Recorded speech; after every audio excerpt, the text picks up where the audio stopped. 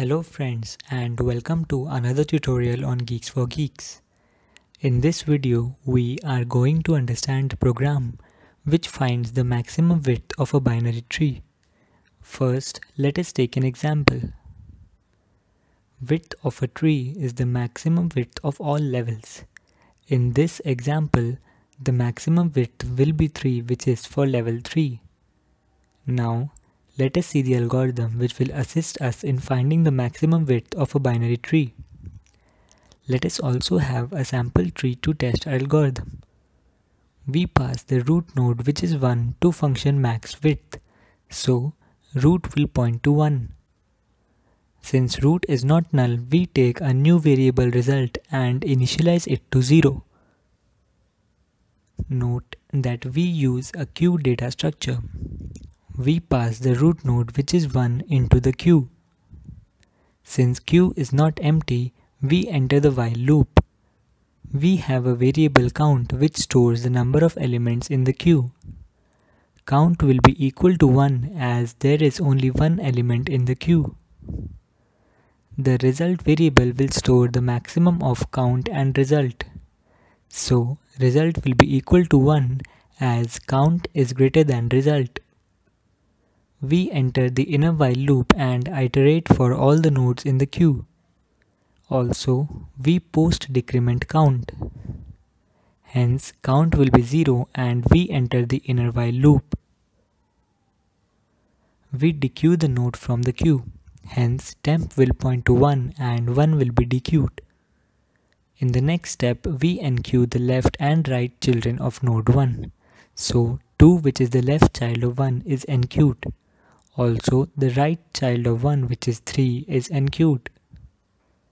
Since count is 0, we exit the inner while loop.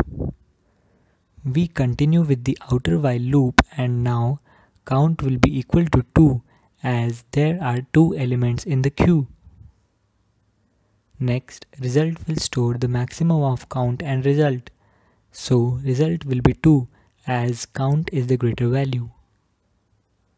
We enter the inner while loop and decrement count. Now temp will point to 2 and 2 will be dequeued. In the next step, we enqueue the left and right children of node 2. So nodes 4 and 5 will be enqueued. We continue with the inner while loop and decrement count. Now temp will point to 3 and 3 will be dequeued. We enqueue the left and right children of 3. Since left child of 3 is null, nothing is enqueued. Now the right child of 3, which is 8, will be enqueued. Since count is 0, we exit the inner while loop and continue execution for the outer while loop as the queue is not empty. Now count will be equal to 3 as there are 3 elements in the queue. We update the maximum node count value. So now result will be equal to 3 as count is greater than result. Again we enter the inner while loop and decrement count. Now temp will point to 4 and we pop 4.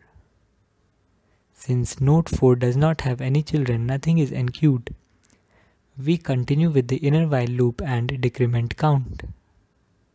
Next, temp will point to 5 and 5 will be dequeued.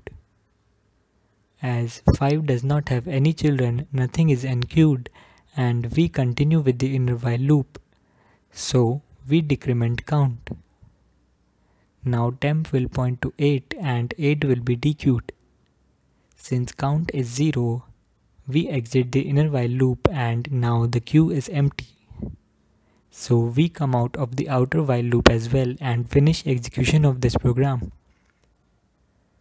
Now let us have a look at the time complexity of the program. This code will run in big O of n complexity. Here n are the number of nodes in the binary tree. With this, we come to an end of this tutorial. For any doubts or suggestions, please leave them in the comment section below. Thank you for watching.